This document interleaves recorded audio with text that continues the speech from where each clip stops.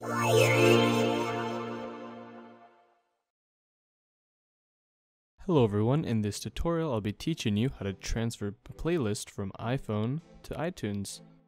Be sure to connect your iPod or iPhone to your computer using a USB cable. And then we'll go to Music, and we'll go through our playlists here and pick one we want to export. Once we've decided, we'll right click and select Export to iTunes.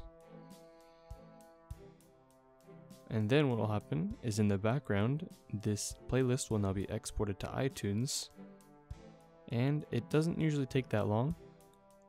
Once it's complete, it will bring up a dialog saying Operation Complete.